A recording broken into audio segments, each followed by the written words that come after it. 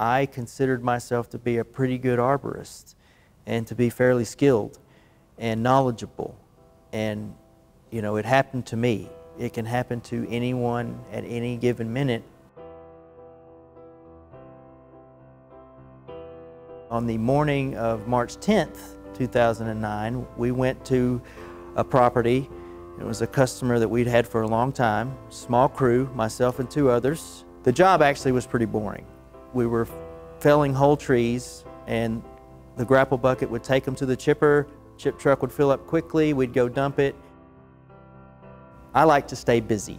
I didn't like the standing around waiting for the chip truck to come back, and I noticed up next to the client's house in the woodlot a cluster of red maples, Acer rubrum. It was a multi-stem cluster, and one of the stems, these were 16 to 18-inch stems, one of the stems went up at about a 65-degree angle, and the top had broken off, still attached to the main bowl, and it was laying in the top of a hemlock tree.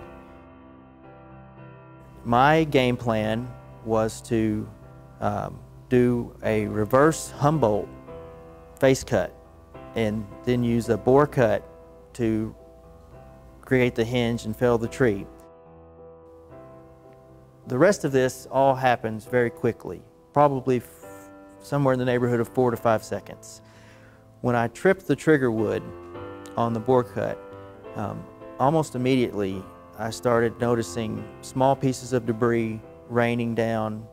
You know, some of it was hitting me on the helmet. I knew that at that point something was wrong. And this is a fairly large tree, 18-inch, and the end of it caught me right on the right shoulder, kind of glanced off my helmet and caught me on the right shoulder and basically drove me into a snowbank. And there I am in the snowbank with debris on me, and my right arm was kind of in a mangled position underneath me. When I got to the hospital, once we knew that my arm wasn't broken, we knew it was more serious. And there was so much swelling and damage that I had to wait several months before they could really do MRIs and CAT scans and find out what the problem was. And the damage is pretty severe, and it's to a nerve complex called the brachial plexus, and that actually controls your arm. And I destroyed mine.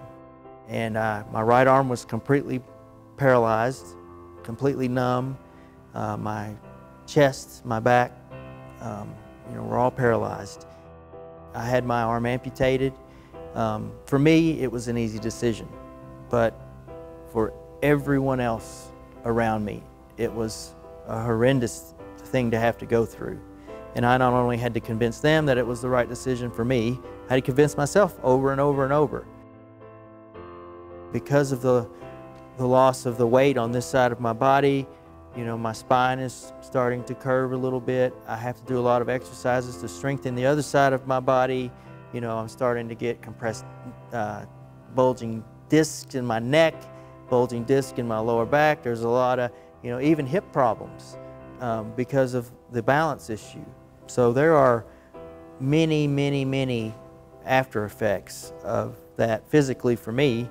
And then each one of those takes an emotional effect on my family, on myself. I did struggle with some pretty severe depression for quite a long time. You know, as I'm going through all this, I lost, you know, my own business. There was definitely financial implications for being on long-term disability. My wife had to go back to work and start her career again. Just all of these things accumulate, and it takes a tremendous toll on the individual, on their family, their friends, their co-workers. You know, it's been almost a decade, and you know, we've talked a lot about it, and there's always a coulda, shoulda, woulda series of things that go down. I don't look at it as that accident happened because of what I did that day. I've taken a lot of time to really reflect on this, and in looking back, you know, it probably started maybe a year before, or, you know, definitely 3 months before in December, because we started working longer hours. I was actually going through quite a challenging time at home. We were trying to buy a house. My mind may not have been where it needed to be. And then in the process of doing all of this storm work, even with all of our safety training, you start taking small risks. You start experiencing near misses. And as these small near misses and risks accumulate over time, eventually you start building up the base of that accident pyramid. And statistics show you follow up that pyramid if you're not breaking it at the near miss line. What we do is very dangerous, and there are a great many number of unknowns.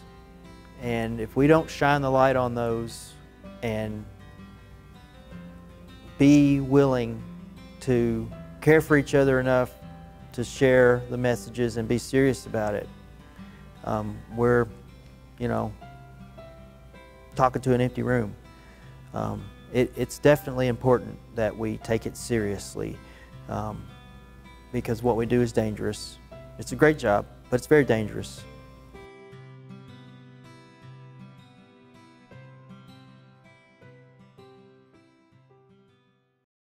I don't remember any of it. The entire month I was in a coma, I don't remember. 2 weeks before the accident are a blur. And probably as I woke up and got off the medicine, probably a good week to 2 weeks after I woke up is still pretty sketchy. Hi, my name is Bill Hoddle. I work for United Power as a lineman.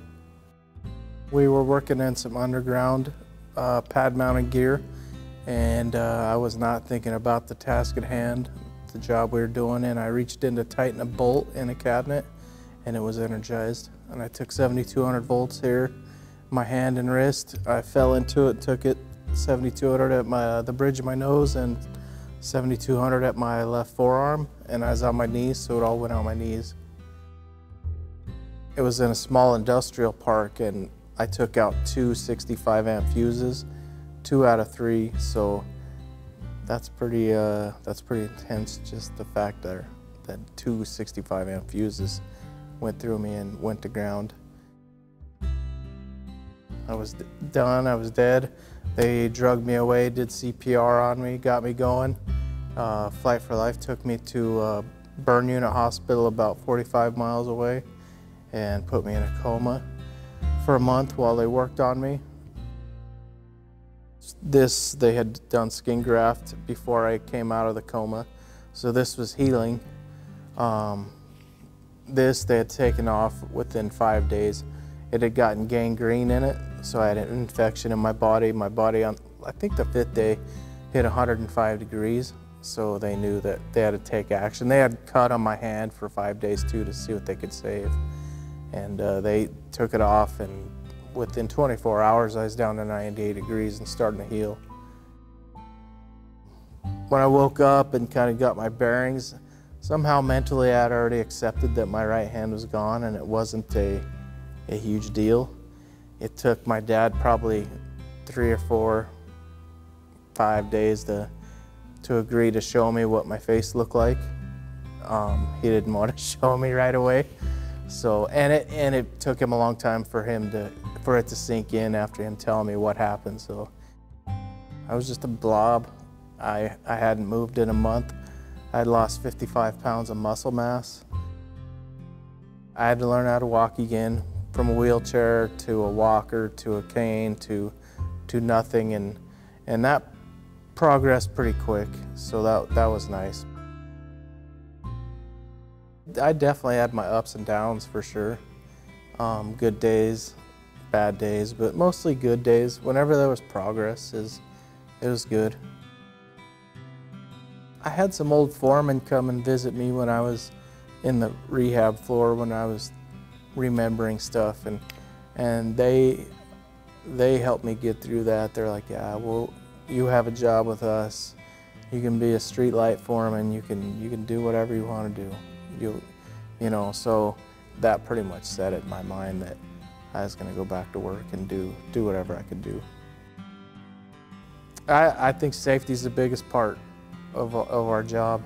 We have a lot of PPE. We have a lot of safety procedures, and there's no reason to not follow them. You're still going to work 10-hour days. Just take your time, slow down. Do your tailgate briefings in the morning and follow through with them. And wear your PPE. If I would have had my PPE on that day, I might not have had a big flash, I might not have had a flash at all, a contact at all.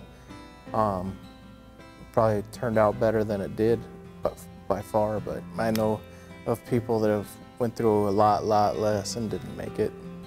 So for some reason, I'm here to, I guess, tell my story and make the best out of it.